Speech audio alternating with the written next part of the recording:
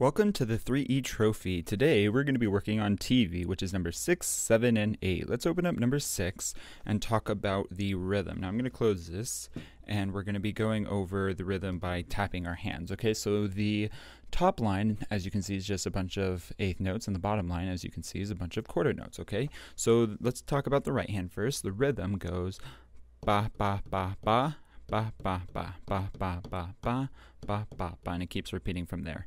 Ba ba ba ba ba ba ba ba ba ba ba ba ba ba, and then the left hand just carries that 4/4 beat.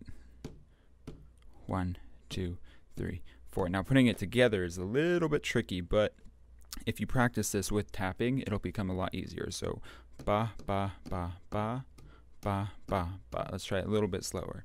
Ba ba ba ba ba ba ba. Let's count it out. So we have 1 and 2 and 3 and 4 and or together, right, left, right, together, right. Okay, so that's the rhythm for that. Let's move on and take a look at all of the actual song. Okay, so this is number 7. This is just a slow one though.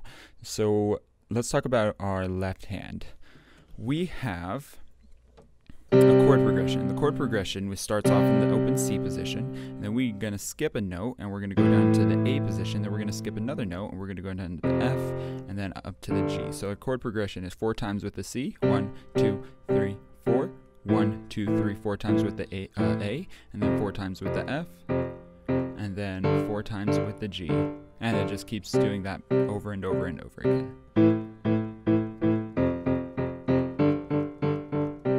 Okay, in the right hand, we just have these 3 notes in the first couple of measures, and then this note comes in the last measure, or that last measure of the first line. So the third measure. Da da da da da da da da da da da da da F da da da da da. Stretch the B, bum bum C D, and then jump and repeat.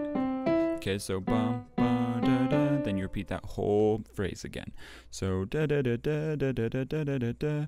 Right here is where you have that finger change. So you have to stretch your thumb to the B, bum bum C D, and then E D D D, and it repeats again. Okay, so let's move on to the fast one, so we could try out the whole thing. Okay, so together, da da da da. Okay, so that's pretty much it for that first measure. Let's try it out. 1, 2, set, go. A, F,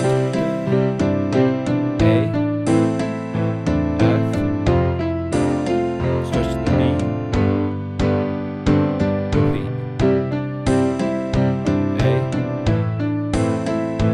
F, stretch to the B. Finish it off with that C chord right there.